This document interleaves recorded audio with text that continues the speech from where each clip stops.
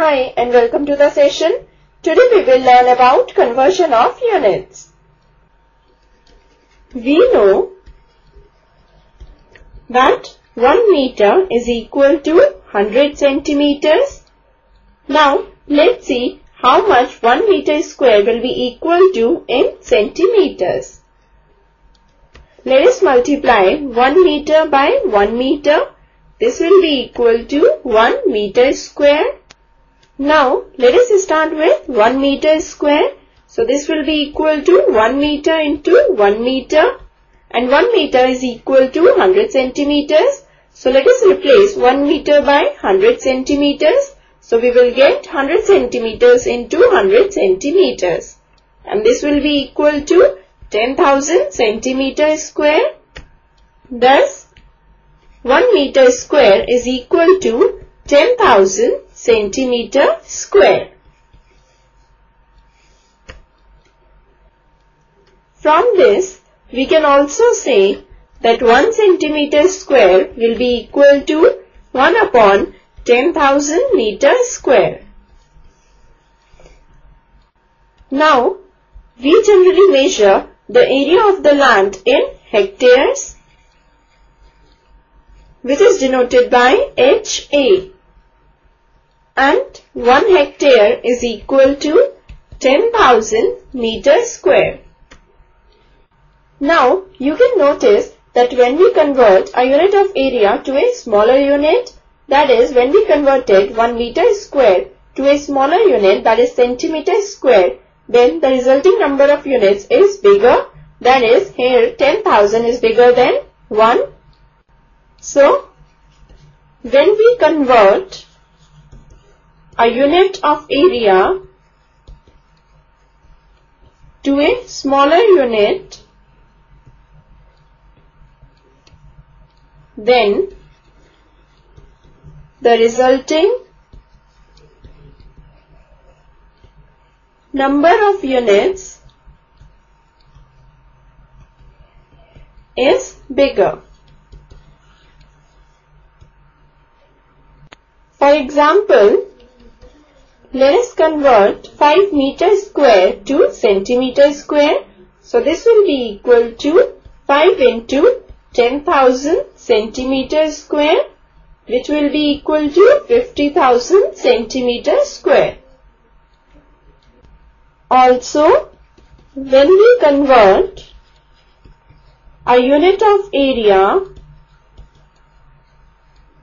to a larger unit, then the resulting number of units is smaller. For example, let us convert 2000 millimeter square to centimeter square. So this will be equal to 2000 upon 100 centimeter square, which will be equal to 20 centimeters square. Now here we have converted a unit of area, that is 2000 millimeters square, to a larger unit, that is centimeter square, and thus the resulting number of units, that is 20, is smaller than 2000.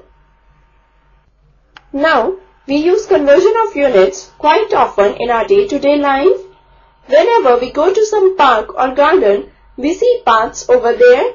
Some surrounds the garden from all sides, and some are cross paths in the garden. So now let us take an example to learn how to find the area of cross paths in a garden. We are given that a rectangular lawn 7 meters by 5 meters has 2 paths, each 2 meter wide, running through its middle, one parallel to its length and another parallel to its breadth. Now we need to find the cost of constructing